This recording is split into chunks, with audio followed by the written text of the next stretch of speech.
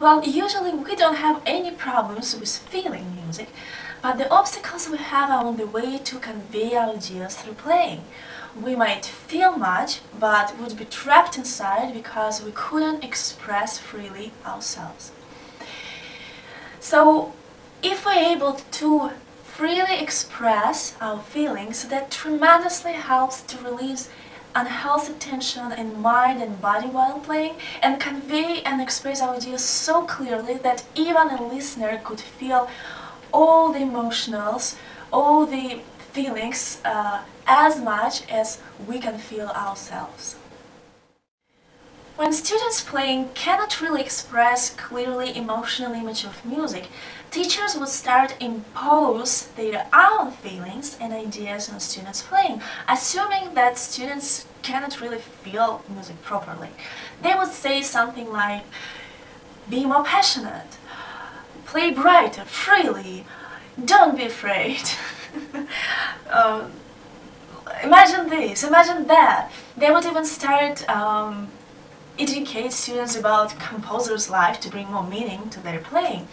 Well, the last thing teachers know is that students don't have lack of feeling music, but they have lack of knowledge how to convey their feelings through playing.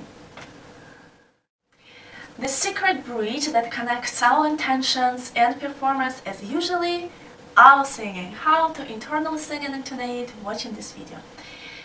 So now why we would consider that if something changes our singing, that would also affect our playing, is because this energy of singing between notes directly affects energy of our muscles. So we sing differently, we breathe differently, we feel differently, we touch differently, and we sound differently. Wow. So while going through this interval, for example, in this energy of joy, this kind of vibrations affect directly the muscles in my finger. So this is how I would control my touch. So before even playing, I already know how I'm gonna touch, the way it would express my singing, my intentions. So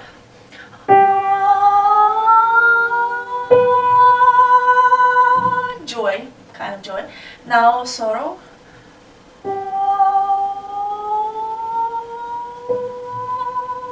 So with joy, I would feel more active energy within my palm, and with sorrow, I would feel more gentle energy, and the touch would be different. So if I sing internally, joy and sorrow,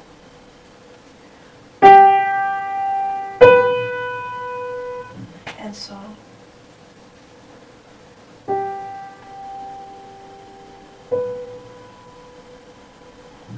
First of all, it simply feels so nice. Like I said before, you don't have any unhealthy tension. You don't feel like you're trapped, you cannot express yourself. It feels so nice because you freely express yourself. There is no obstacles between you and the piano. And second of all, it sounds nice. So this is how you express through touching, through the sound, through internal singing, all your intentions about your feelings, about the emotional image of the piece. I think that's really interesting because I think that the imagination and singing part will make the whole difference in the teaching approach, in the practicing approach, and it's very efficient when you use it. So everyone in the future will teach this way. Okay, thank you so much for watching and have a great week. Bye bye.